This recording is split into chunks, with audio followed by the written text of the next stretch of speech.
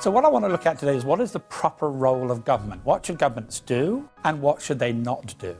Classical liberals all agree that government should be limited, but they disagree about how they get to that conclusion. And it's those differences that I really want to look at today.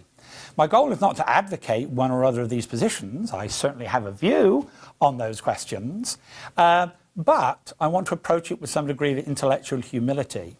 As I always say, I know some of the things I believe in are wrong, I just don't know which ones. So how do I discover what my ideas are wrong? I can only do that by articulating, presenting them as clearly as possible, and listening to people's disagreements where they think I'm wrong on those issues, and I get that a little bit closer to the truth.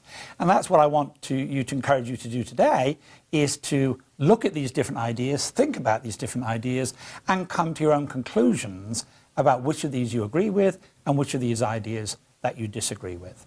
And I want to approach it by looking at 3 different questions that anyone concerned about the role of government should care about. So the first question is, how do we decide what the role of government should be? What is the methodology or the philosophy that will determine how we decide this question? Secondly, why should government be limited? Unless you're a totalitarian, that is, someone who believes that government should control every aspect of your life, then you believe that government should be limited. The question then becomes, why do you think it should be limited?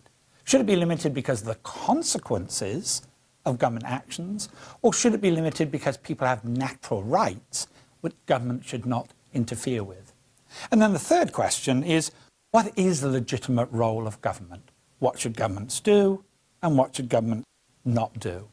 I'm going to ask those 3 questions with reference to 5 different schools of thought, all classical liberal, all believe that liberty is the most important political value, but disagree on these 3 fundamental questions.